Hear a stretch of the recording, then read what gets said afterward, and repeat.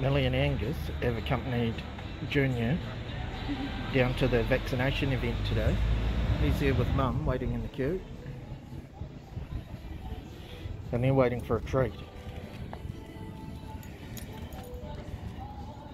They've got a big push on vaccinations in New Zealand today. They're expecting, I think, something like 100,000, I think was their target. There's all manner of happenings. Yeah, there's a big protest going on in Auckland. There's a little one going on here in Hawke's Bay. Seems to me like people should be allowed to protest. I'm pro-vaccine, but I'm also pro-freedom.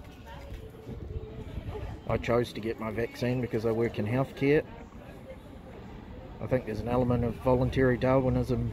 People don't want to get their jab. As long as I have and my family have, then they should be allowed to do whatever they want, really.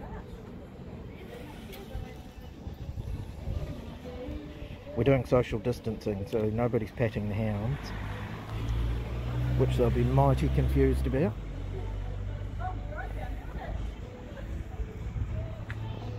Junior's looking pretty nervous, waiting for his jab. He's already had one, so this is his last one. Mum and Dad are both done.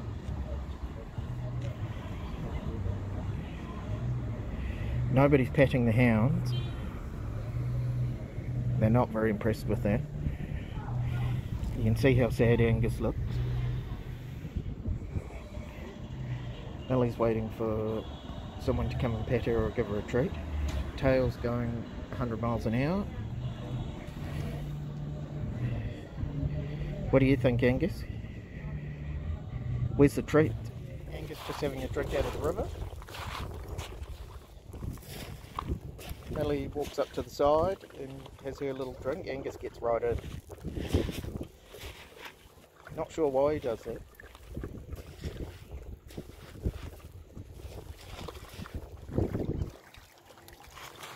Millie will not get her paws wet.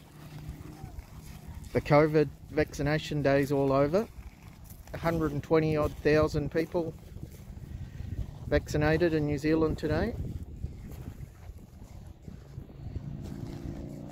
Hopefully we hit that critical number and we don't have to have any more lockdowns. The people that aren't vaccinated can do their Darwinism and the rest of us can go back to life as normal.